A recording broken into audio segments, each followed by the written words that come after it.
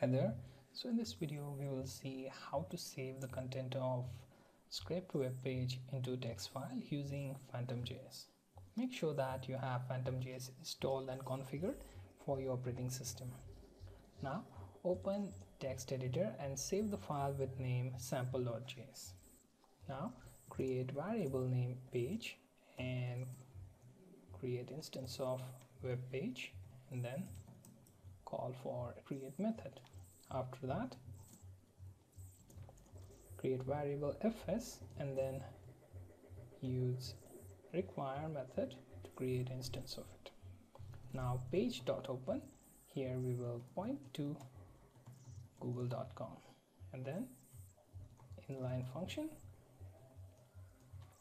that will create one variable named text, and here we will simply use page.blendText.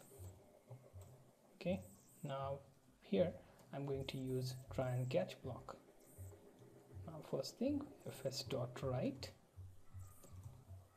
and here we will use, let's say, file.txt and then text and then use append.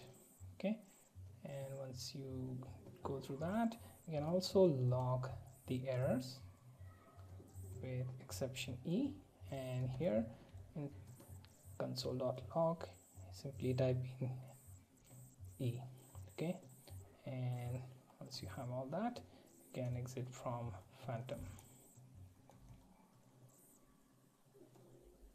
Okay, so we check try and catch, we try to write to file.txt, and once we do that, we will exit from Phantom.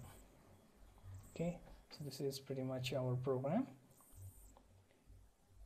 Okay, so open command prompt and type in PhantomJS sample.js.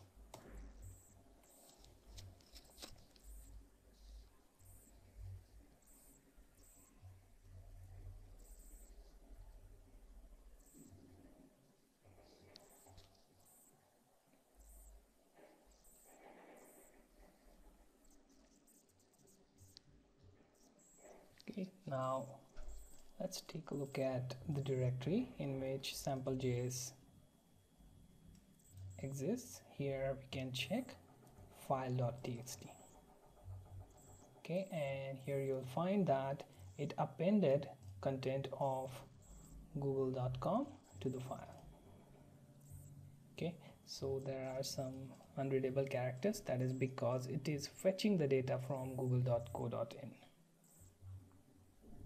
Okay, so this is how we write the scraped data to the file with the help of PhantomJS.